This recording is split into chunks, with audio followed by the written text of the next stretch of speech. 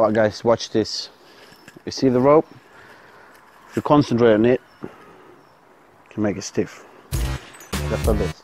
With the one touch, it goes.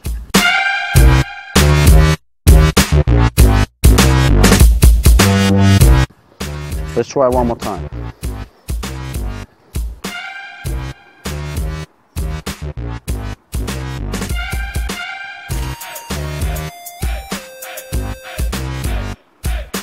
Balance it.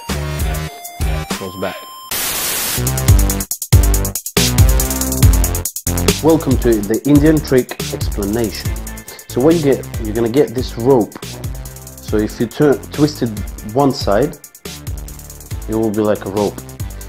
So basically, if you feel around, it will go all the way around except the bottom part here is sort of flat.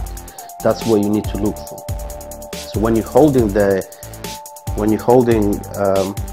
rope, it will look like a rope.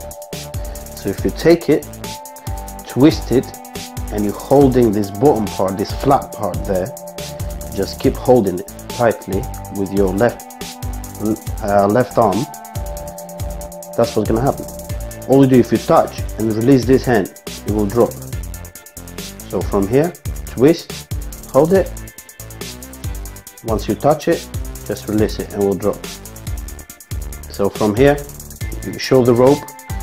Listen, now watch this. I'm gonna take this rope, twist, hold it, I'm gonna make it stiff. When you touch, release this, bam, drops.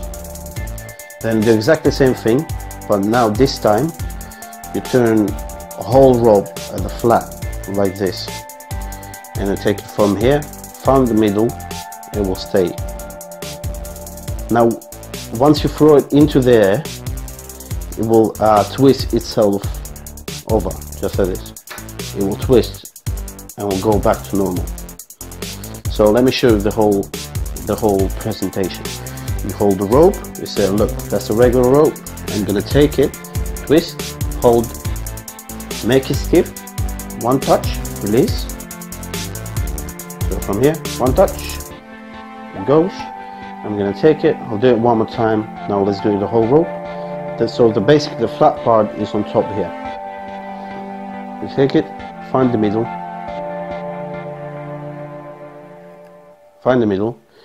let it go, just like this. It will stay. Snap the fingers, you throw it into there, and it drops. Alright, find the middle, let it rest on your finger, then you throw it into there.